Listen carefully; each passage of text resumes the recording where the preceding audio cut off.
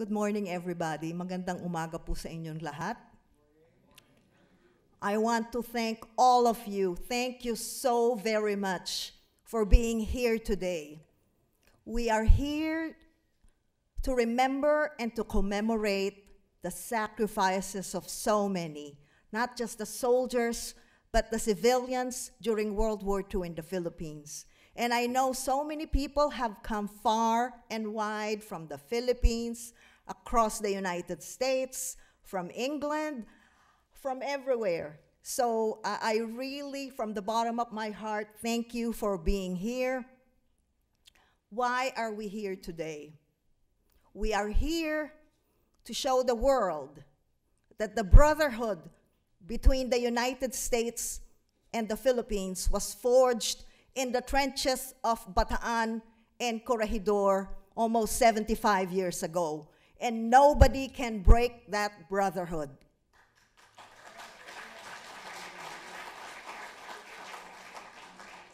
We have waited almost 75 years for this seminal point of World War II history to be included in the US history.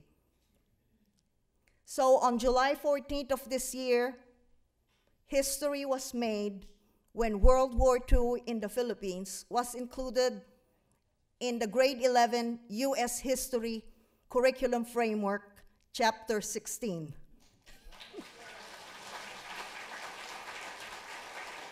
But this is just the first step, the first of many steps. It took so much effort from so many people here. I want to thank them for their support. We would not have reached this juncture if not for their support. Now, what's included in the curriculum framework?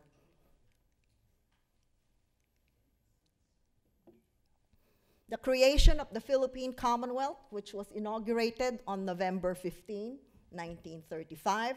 And of course, this was brought about by the Tidings-McDuffie Act, which was passed here in the United States in 1934, which provided for the establishment of a Philippine Commonwealth government in preparation for its independence in 10 years. However, it also limited the immigration of Filipinos into the United States to 50 per year and reclassified the Filipinos living here, the Filipino nationals living here, as aliens. As you all know, when President Franklin Roosevelt declared war and said that it was a sudden and deliberate attack, war was already going on in Asia, first in 1931, Manchuria, and then in 1937 in China. So in 1940, Japan already had military bases in Indochina. July 22nd, 1941, it occupied Indochina. 4 days later, on July 26, 1941, the U.S. Army Forces in the Far East was created by the War Department, signed by President Roosevelt, and what it was it federalized all organized units in the Philippines under the service of the United States Army Forces in the Far East. And its commanding officer was General Douglas MacArthur. That is included in the curriculum. It took us a while. Actually, it was only in March of this year that the Instructional Quality Commission at the Department of Education, the IQC, or Instructional Quality Commission, is the body that oversees the curriculum. So it's composed of a commission. It's a very democratic process whereby 2 drafts were issued to the public for review. And so it was only March this year that they accepted the fact that Filipinos were part of the US Army. Also in March, they included the word strategic to retreat. So that was a major breakthrough, but they had not accepted at that time our recommendations, the other recommendations. The Battle of Bataan will be an important part of this curriculum framework. And as you know, The troops fought in Bataan without any air support. In January, they were already on half rations. February, there was no longer any quinine that was distributed to the soldiers. And by March, they were already on quarter rations. And they were heavily, the soldiers suffered from massive disease and starvation. But despite that, they held Bataan for 99 days, disrupting the timetable of the Imperial Japanese Army of 50 days. So despite massive disease, massive starvation, and fighting without any air support, they delayed the timetable of the Imperial Japanese Army. This is now in the curriculum framework.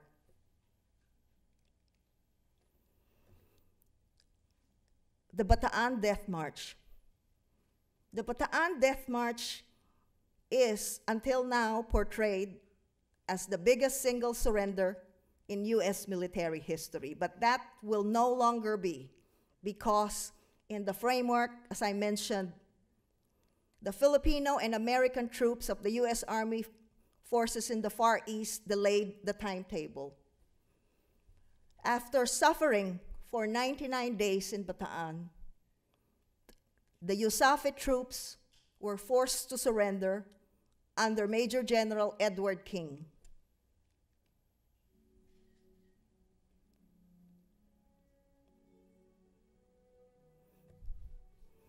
Approximately 75,000 soldiers, consisting of 63,000 Filipinos and 12,000 Americans, were forced to surrender.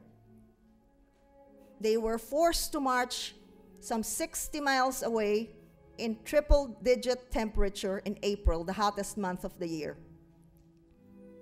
Those who could no longer go on were either beaten, bayoneted, shot, some were even beheaded. Approximately 300 officers and non-commissioned officers were executed in the infamous Pantingan River Massacre. Once reaching their prison camp at Camp O'Donnell, another 20,000 Filipinos and 1,600 American soldiers died.